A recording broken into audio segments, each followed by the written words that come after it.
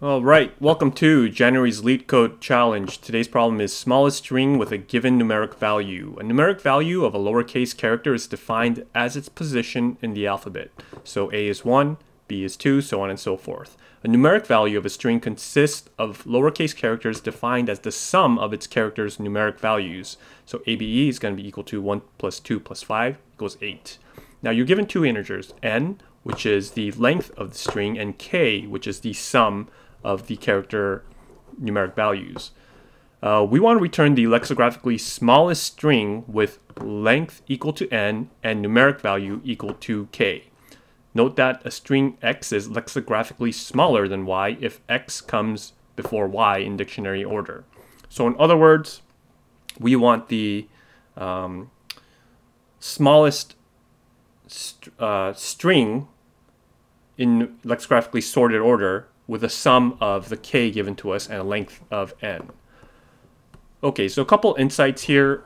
We have a length, right? So at the very least, we have to have a value that's going to be equal to the length of the string. So if we consist all of these as a's, that's going to sum a total of 3, and that's going to be the minimum number that we could actually return.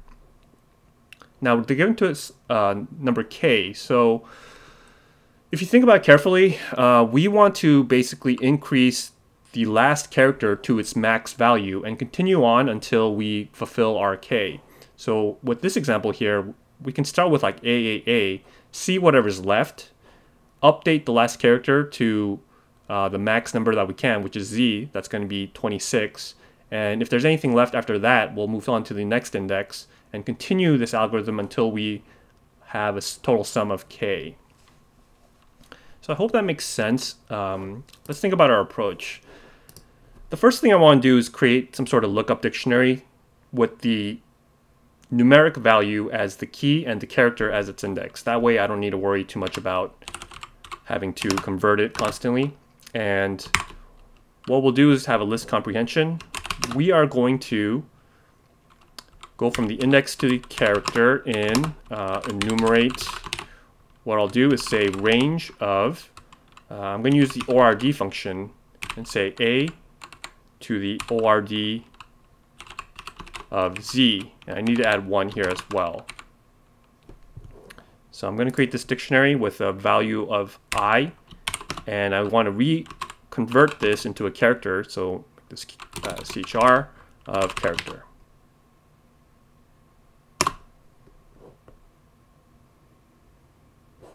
So let's make sure this looks right.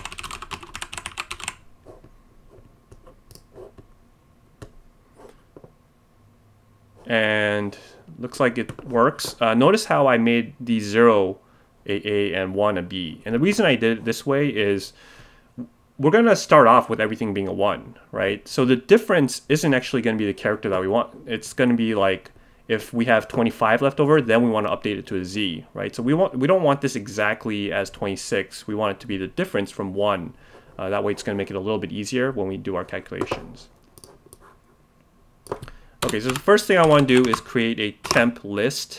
And I'm going to have just all values of 0 at first for, let's say, whatever in the range of the n given to us. So now we have this temp string, it's all zeros, and that to us means it's all A's, right? So I want to start by initializing like the index character from the very end. And this will just be the length of temp minus 1. And we want to keep track of whatever's left over. So whatever's left over is going to be k minus the length of temp. Right? Okay, so while we have something left over, so left is greater than 0, and just to make sure, let's say, all right, end is also greater or equal to 0 because we don't want to fall out of the index. What are we going to check? Well, we're at the very end here with AAA, let's say, and we're going to first see if whatever's left over is greater than 25. Because if it's greater than 25, then it has to be a z. Right? So if left is greater than 25, what do we want to do? We're going to take our temps list, and make that equal to, well, 25. After that, I suppose we can just set left to 0 and just end the algorithm. Otherwise, if it's greater, or if it's not greater, then that means whatever this character is should be the temp here with whatever's left, right? And I apologize, this shouldn't be left equals 0. This should be left subtracted by 25. Because if it's a z, then we want to carry over whatever's left to the next character or the previous character and just keep continuing on. Here, if we find that it's less than 25, then that's the last amount. So this character is going to be something between A to Z. And just to continue our algorithm, make sure to decrease our end by 1. And that would be it. So after this, we just need to return the string version of it, right? Because right now it's a list of numbers. So what we'll do is say for let's see, I in temp, for I in temp, I suppose. We're going to look up the character. That's going to return to us a string. And we all do a string join to make it into one single string here.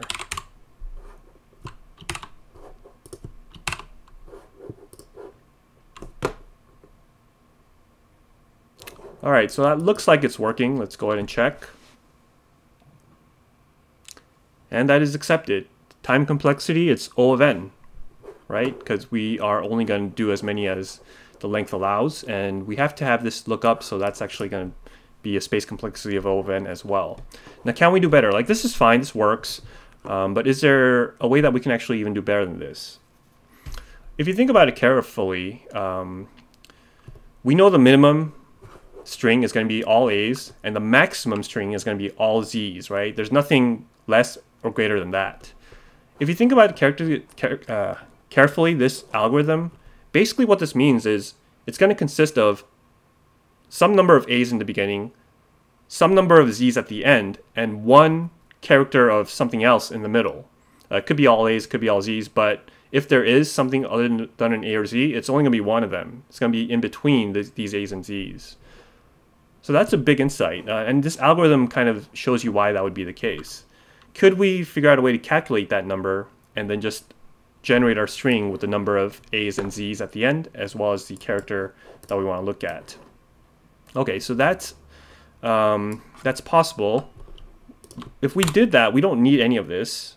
What we can do is say, okay, first take our k and we will subtract the number of n's. And this is going to be basically whatever's left over, right? Now let's calculate the number of z's. What's going to be the number of z's? Well, that's going to be basically the number that we have left over divided by 25, right? Because if we have some number greater, like 100, the number of z's that we can take care of that with is going to be divided by 25 there. And we'll have something left over, and that's, if we have something left over, that's going to be the weird character. So to get the number of A's here, we just take our number of Z's, subtract that from the n, and I think we'll actually have to subtract 1 just in case we have a number in the middle. So what we're going to do is take our number of A's, add that to, well, before we get to that, let's get to the number of Z's as well. Oops. And here, in the middle, we want to take, well, I guess we can use the character, get the ORD of A, and we'll add the modular from K, modular 25 here. This will give us the ORD, and we will add however many numbers that we need to add in the middle, and we'll reconvert that back to a character. So let's see if this works. Oh, not NX, it's NZ.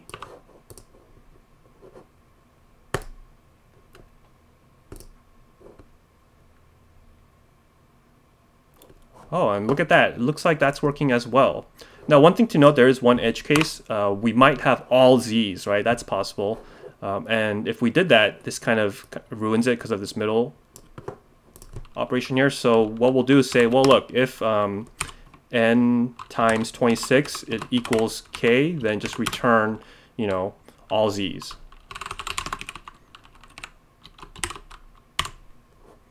And that should take care of that edge case.